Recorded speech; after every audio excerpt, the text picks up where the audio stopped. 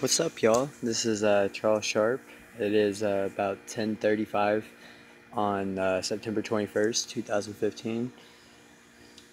It is going to be it's gonna be a blackout video, and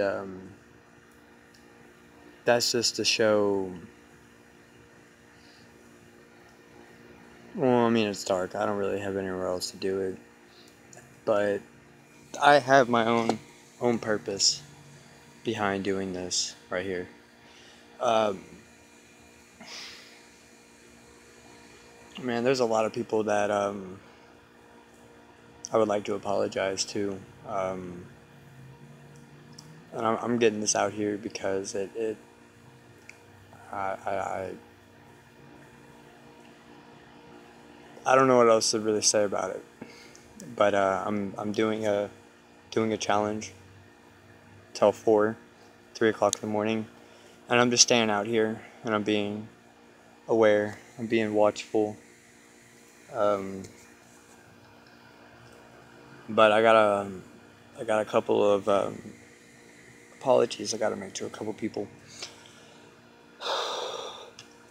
First is to my family, my dad, my brother, and my sister, and I'm sorry that I did what I did. I'm sorry that I kept y'all worried at night. I kept y'all, having to be worried about having your stuff being stolen, or having your car being stolen, or having over 50 grand being stolen from your credit card and not even know about it.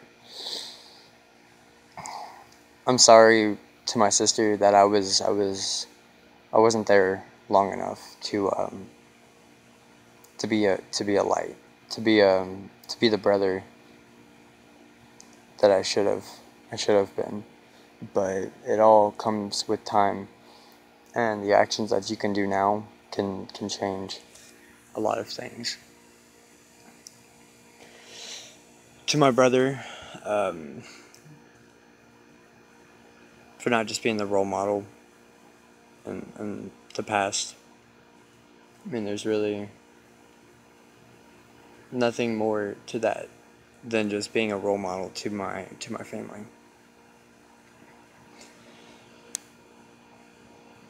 To my friends, I've done a lot of screwed up things to a lot of people, at least in my eyes. I feel some people might not see it that way, but I do, because I wish I could take it back. I wish all of it could be taken back, but that's what makes us who we are today. Is what we do in our past is what it makes us who we become later in life. So, if you start seeing this now at an early age, you're on a right track.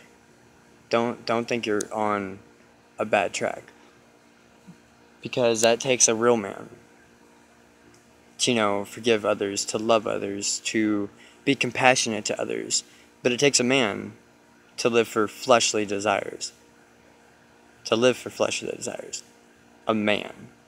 Because a man is only the human, is only the flesh of what is really of human life, which is of spirit, of mind, of heart, of compassion. And when people say that, compassion's dead or chivalry's dead, no, it's not dead. You guys just don't see it because it's not applied, it's not practiced, it's not taught. It's not how we do things. I mean, if there was chivalry, we wouldn't be having riots or rumors of war, or just hurt, just rude things to other people. But this is going into a 5-minute video, and I have a shout out to No, I'm not even gonna.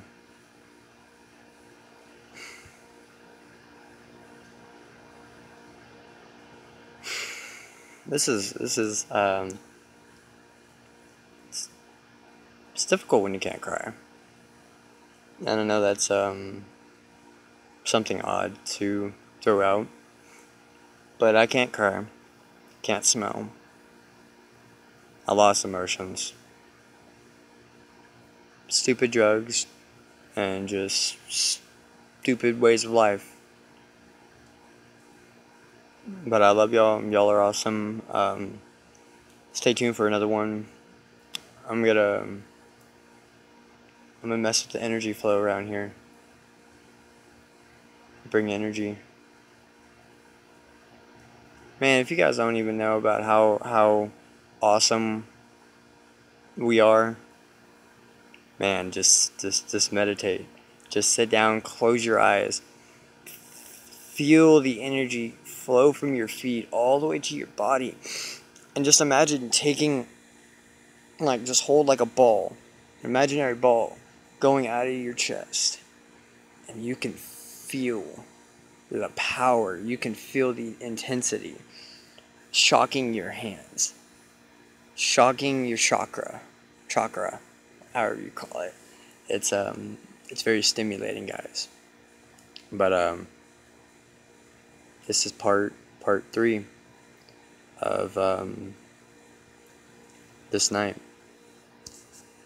And I don't say this to scare anybody. I don't do this to bring fear into anybody's lives, because I'm not a scholar. I'm not a philosopher. I'm not a theologist. I'm not an end time prophesier, or a scholar.